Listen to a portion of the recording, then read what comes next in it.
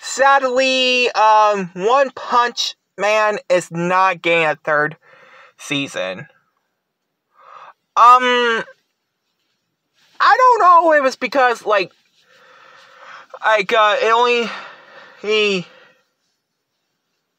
had 2 seasons.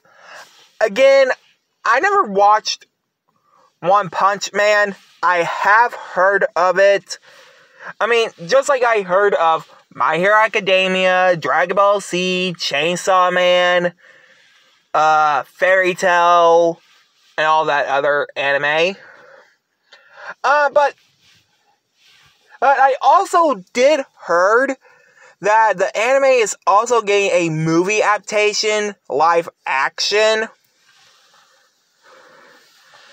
But then all of that just disappeared.